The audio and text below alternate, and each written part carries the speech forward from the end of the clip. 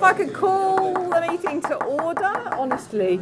At least this evening I have all my panellists. At lunchtime in this room I only had 2 out of 4 at this point, so thank you all very much for coming to this meeting, which is about the perennially interesting subject of electoral reform. But after the May general election result, clearly there's much to discuss because the result was so dramatic in its mismatch between how the House of Commons looks and how the people voted. I'm delighted to have three fantastic panellists, 4 with me, obviously, to discuss this. As you're listening, what we'll do is we'll have each of the panellists give their exegesis of where we are and how reform could be helped along by alliances across the parties, and including people of no party allegiance, and then we'll open it up to the floor for questions. If any of you are Twitterites, the hashtag for this event is ERS Fringe, and of course LDConf for the whole conference. And obviously, since we're hoping to get as many people involved as possible in this sort of movement, Twitter helps very much. Microphone on. The microphone is on, I believe, but perhaps I should bring it closer. Yeah, we'll bring it. Can you all hear me at the back? Yeah, okay, great. So should we move it? Okay. I'm going to introduce our panellists and then ask them to speak for around 6 or 7 minutes before we open it up to questions. First of all, I'd like to introduce Owen Winter. Owen here is a member of the UK Youth Parliament, representing North and East Cornwall, and at the age of 16 he's already very experienced in getting people together for popular support for this issue, because he launched a petition which got over 230,000 signatures in just a few days on fair votes, and he is also now on the council of the Electoral Reform Society. We're also joined by Catherine Trebeck, who works for Oxfam's research team as the Global Research and Policy Advisor in that team. And she also has considerable experience of cross-party alliances in putting together the Humankind Index in Scotland, which involved all parties and none. So hopefully she can talk to us a bit about advice on that in this age of tribalism. Katie probably needs no introduction from me. You all know her well. She has been the Chief Exec of the Electoral Reform Society since 2010. So she's lived through this interesting period of experimentation with coalition and now back to majoritarian government. And she has a long career in the third sector before that. We were also hoping to have with us today Stephen Kinnock, of that great Labour dynasty, who is now the MP for Aberavon, but unfortunately he was unable to make it to the meeting. But he has sent a message, his thoughts on this particular campaign, which I believe Katie is hoping to share with us. We'll start in a second after the meeting. If you're all fired up about this subject, there is actually another meeting on electoral reform straight afterwards, which is in the Connaught Hotel, where a pamphlet is being launched by Martin Linton and Make Votes Count about STV, and some very interesting sort of maps and data with that. So please do move on to that if you feel enthused by us. But I'd like to open up with Owen. Owen, if you could give us your insights into this question of where we are with building alliances for electoral reform, given that we have a majority government, which at the moment seems to have no interest in it, and no reason to be interested, perhaps. So as you just heard, I am the elected member of the Youth Parliament for North and East Cornwall. And I couldn't vote in this general election, but I could see that first past the post failed voters. As someone who's only just started getting involved in politics, our system made absolutely no sense. How could it be that one party got nearly 4 million votes and 1 seat, whilst another got less than 2 million votes and 56 seats? So what was I going to do about it? And in typical young person fashion, I started an online petition, which has since had 235,000 signatures. My petition was handed to David Cameron as part of a collection of names of 477,000 by representatives of the 5 political parties that support electoral reform from across the political spectrum. It's not often that parties put aside their differences and work together, but what unites those 500,000 people and you is that they all feel the injustice of first past the post. Since my petition, I set up the Voting Reform Team Facebook group, which is a group of over 4,000 people working for electoral reform. They're just ordinary people, most of whom have never been involved in a political campaign before, but together we organised the Great Gathering for Voting Reform, a demonstration outside of Parliament which attracted around 1,000 attendees from all different parties. It was great to see Liberal Democrats Simon Hughes and Tom Brake sharing a platform with activists from UKIP, the Green Party, Labour and even the Conservatives. I was really keen to get involved with the Electoral Reform Society, and last month I was elected to the Society's Council, which was a great honour. I come from a marginal constituency, North Cornwall, and the general election there was a straight race between a Conservative and a Liberal Democrat. And on May the 8th, it was announced that the Conservative candidate had secured 45% of the vote and was elected. For a majority of the voters in my constituency, this was a disappointment. It wasn't just the Liberal Democrats who'd lost out on that day. For those who voted for the Green Party, UKIP, Labour or our own party, Mebby and Kernow, this result was unsurprising but disappointing. Many people in North Cornwall were forced to vote tactically or did not vote at all, and now they are unrepresented. From across the political spectrum and across the country, support for electoral reform has surged. Labour voters who have never considered electoral reform before are now questioning the system that left them with only 4 MPs in the South West. Conservative voters who voted no in the AV referendum now wonder whether it's fair that they only got 1 MP in Scotland. A recent poll published by the Electoral Reform Society showed that the majority of voters from every major party support changing our voting system. Now is the time to take action, both within our own parties and on a broader scale, to put our voting system under the spotlight and raise electoral reform up the agenda. With a Conservative majority, the only way we can successfully campaign for electoral reform is if we look past our differences and work together, regardless of political persuasion. Thank you.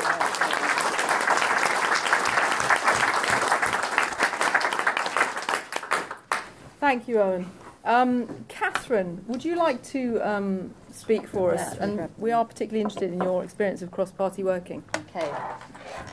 Is that working up the back there? Yeah, that's fine. Right. So I'm Australian, and the Australian political system, I think, has probably many features you'd probably be quite envious of. We have an elected upper house that is filled,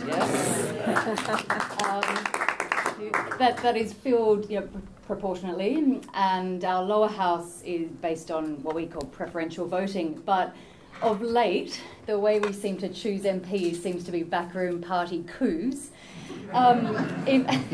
And even rather than any sort of more substantial electoral process or democratic process than that. Actually, there was a fire brigade in Australia that has recently put out a tweet saying you need to check your smoke alarm every time Australia gets a new Prime Minister. That was lovely. That's fantastic. Yeah. So there's a lesson in that.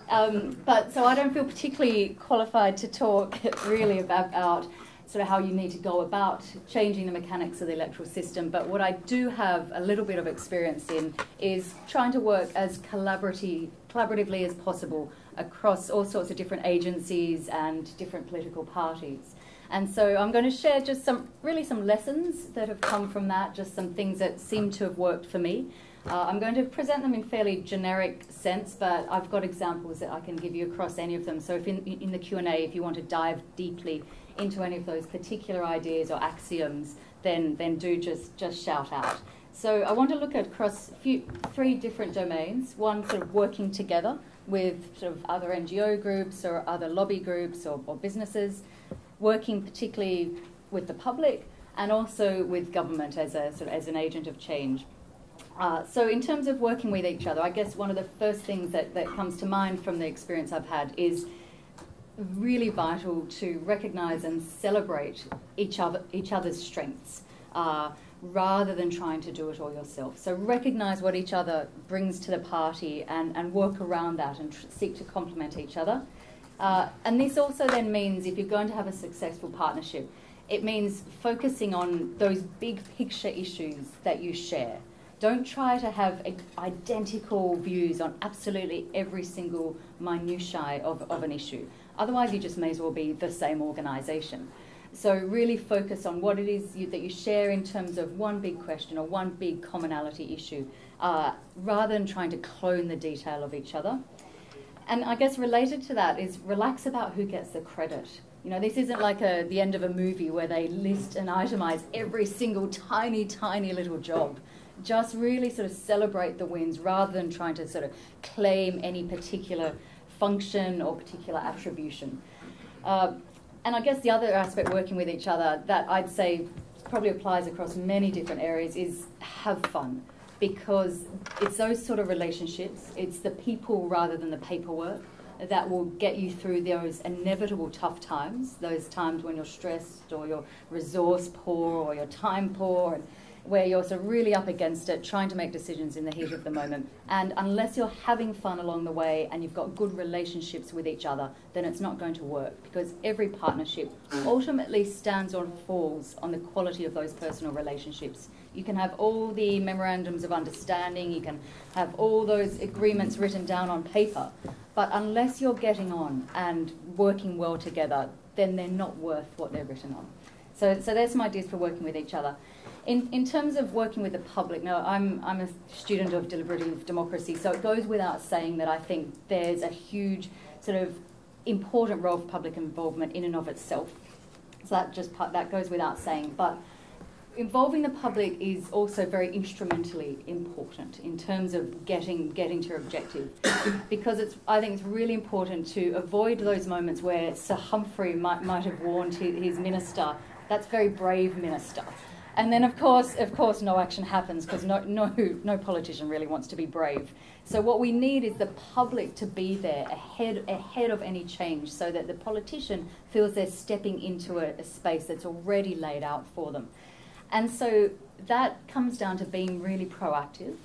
Don't just open up the gates and expect everyone to be there. You really need to reach out to your constituency, understand them, understand where they have their conversations, where people meet and engage, but also understand the barriers to people's participation. Because, and we've seen this up in Scotland recently with a bill called the Community Empowerment Bill. If you just open up the doors, then who's going to be at the front of the queue? It'll be people with resources. And then you'll understand why are there more inequalities? Why are certain groups not engaging with this? So really take the time to understand the barriers that certain groups face in terms of participation, and do absolutely everything you can to address those barriers and proactively reach out to people. And I guess this is quite a challenging one, because we're in a world where everyone wants to focus on quick wins, but I'd say try to hold the long term. Try to really focus on the long-term goals, the long-term sort of system change or transformation, but also that means focusing on intrinsic pursuits as well. And I can come back to what I mean by this perhaps in Q&A. Rather than being too opportunistic in focusing on quick wins by playing to people's extrinsic values. So really focus on the moral case rather than just caving in to what might be all too easy to achieve quick wins. And that's to do with how you frame issues, why you present something. Don't just rely on some sort of business case. You know, focus on what hearts and minds say. Focus on the moral reasons behind what you're pursuing.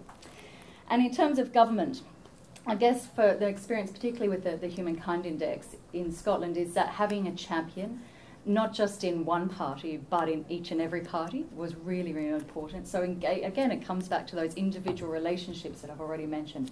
Find those individuals, furnish them with the material and the information and the cool quotes that they need to go and make the running for you. So that's really key.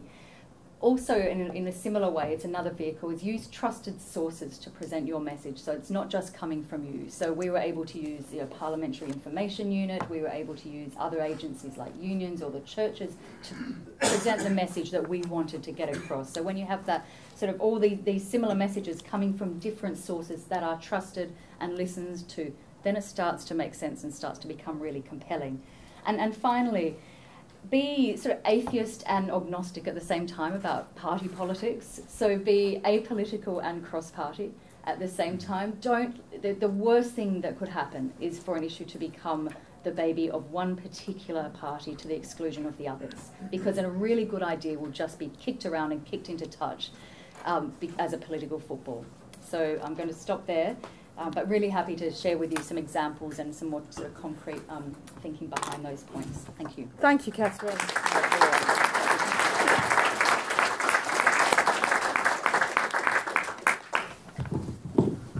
And finally, I'm going to ask Katie to bring us a message from Stephen Kinnock and also to give us her own views on where we are with the idea of making some sort of cross-party, all-party, no-party campaign for electoral reform work. Katie.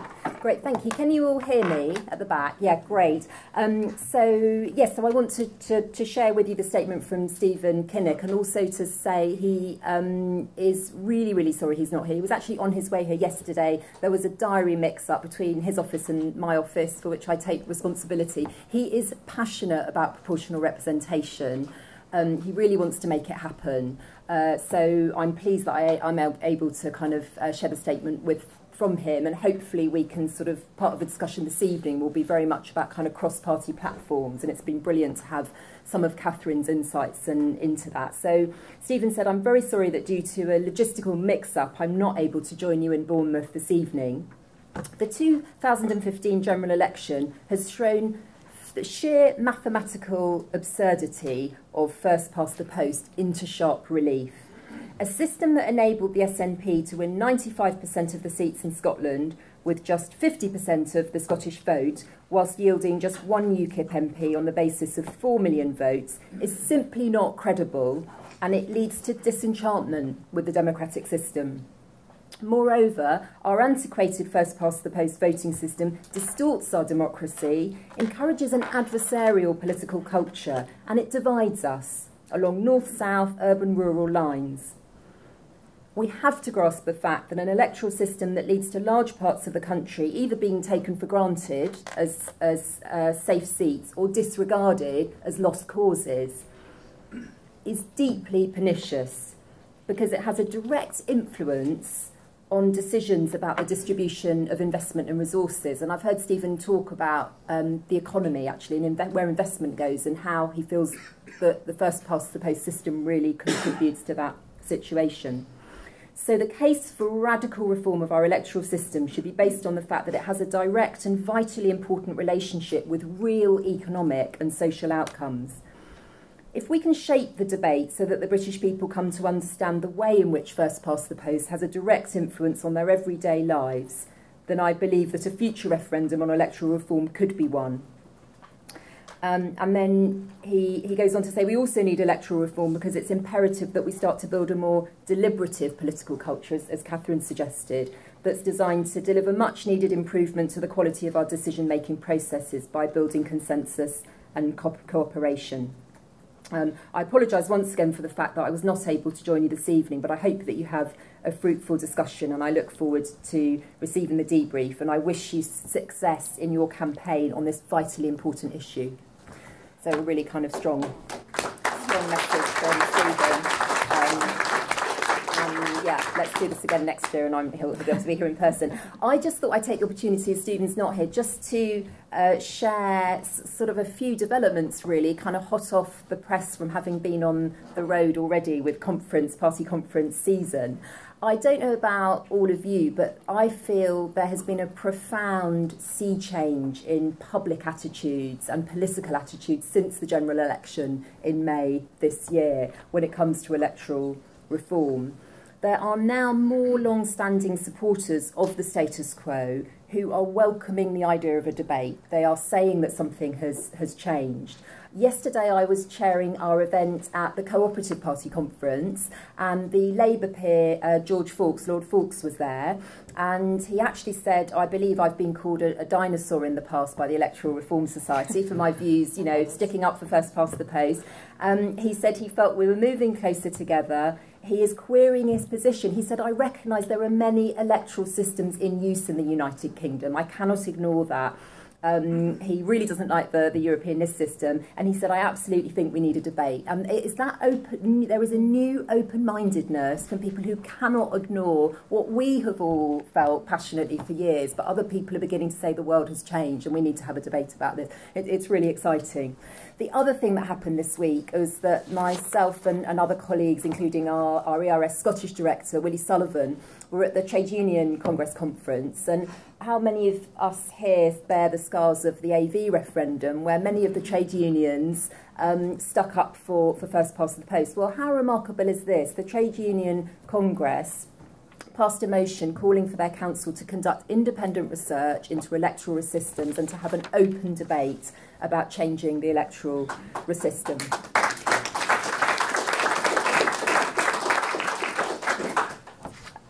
Absolutely amazing, and my colleague Willie and I sort of were standing in the Brighton Centre, and the motion had just been passed. We couldn't quite believe it. We were looking out at a very, very kind of stormy sea, and we were just couldn't quite believe what had just happened, actually. Some of the unions spoke for the motion, some of them spoke against, but every single person, and this happened at our Fringe meeting at the lunchtime as well, were having an open debate. They were saying this is a debate that we need to have. Absolutely fantastic. Frances O'Grady, the General Secretary, made an important speech. She said she was going to support the motion, which had been put forward by the PCS Union and seconded by the Probation Officers Union. And she said there are important concerns about the electoral system that when just 24% of those entitled to vote, that is not a resounding mandate that they have. And she said political parties chase swing voters to the detriment of others and broader political debate. The time is right to commission independent research, but we mustn't preempt the outcome. It's right that we're having the debate. So at the Electoral Reform Society, and again, this is something perhaps we could discuss this evening, we've got this avenue, we've got this opportunity now. Think of all those trade union members, think of the trade union commentators we can now have an open debate about and persuade them of the case. So that's a real like minds to change minds moment for me. And then finally, and one of the things we're going to be doing to follow up that at the ERS is chairing a meeting with senior trade unionists in November to really sort of take that discussion forward. And finally, on other aspects of our cross-party work, I'm excited to say that as well as holding our own Fringe at the UKIP conference, I've been invited to speak on the main stage about political reform, and I've been given a 20-minute slot to talk about STV, and which is going to be absolutely great. And what's important about that is the UKIP conference are having a motion that afternoon, it's next Saturday, on electoral reform. Now, you'll probably all know that the senior leadership of UKIP have actually been very passionately pro-electoral reform for a long time. Nigel Farage and others have really gone out there and supported it. But actually, I think a lot of the membership of UKIP are status quo. You know, Conservative will say they want to hang on to the status quo. So it's a real educational opportunity. I'm going to have some slides talking in quite straightforward terms about, you know, the beauty of STV and why it's a good system. And then Douglas Carswell and Mark Reckless and others are going to be talking as well. And they're very pro fairer voting. So how about that for two amazing opportunities, like minds to change minds, trade unions, members of UKIP, other parties as well. So I think there's real kind of energy and excitement there. We all know, being an electoral reformer, as Catherine has said, it is long term, isn't it? And we have to be optimists, and it's a good thing I'm a born optimist, running an organisation with this long term goal that's really, it's not a quick win, we can't achieve it overnight. But I feel really energised by the openness that some die-hard supporters of the status quo are now expressing, that willingness to have a debate. And there's also something here about this surge of enthusiasm for public involvement in constitution making, and John Trickett, the Labour Party, and others, and the Liberal Democrats have been fantastic on talking about a constitutional convention. And in a sense, people can't have it both ways. They can't say we want to have a public debate about something, and oh, by the way, I've already made up my mind, first past the post is the right one. So I think there's a really interesting synergy of that sort of desire for public involvement in decision making, and how we can kind of all grab that. So, and of course, the whole public involvement appetite has been really kind of turbocharged when we saw the fantastic involvement that practically the whole Scottish population had as well. So that's kind of got rid of any doubts that somehow people can't be trusted with the future shape of our democracy, or can't be trusted to debate it. So I'm filled with energy and renewed optimism that when it comes to electoral reform, it's when, not if. And we've just got to put our heads together, put together the best possible kind of multi-pronged strategy with all the brilliant principles that Catherine's given to us and all of Owen's inspiration. So yeah, looking forward to the questions and the debate. Thank you, Katie.